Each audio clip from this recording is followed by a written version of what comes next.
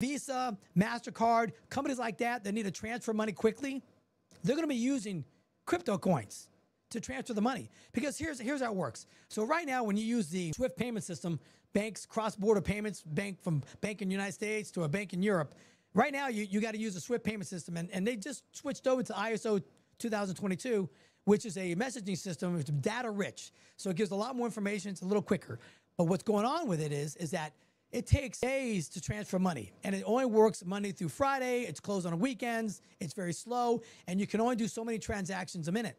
The deal with cryptocurrencies, what makes this so good, is that it's going to transfer funds within 3 to 5 seconds.